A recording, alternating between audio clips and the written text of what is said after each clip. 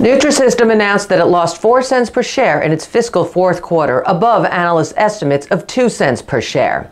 Revenue dropped to $66.9 million from $87.9 million a year ago. Analysts had expected revenue of $64.4 million. The company also forecast a 5 to 10 cents per share loss in the first quarter, while analysts expect the company to make 10 cents per share. For the year, the company expects a profit of 45 to 55 cents per share, below estimates of 92 cents. Shares are lower in early trading. Competitor Weight Watchers announced results last month that met expectations on earnings per share, but missed estimates on revenues. This is Tracey Fitzpatrick for PassFail.com, taking you behind the ticker.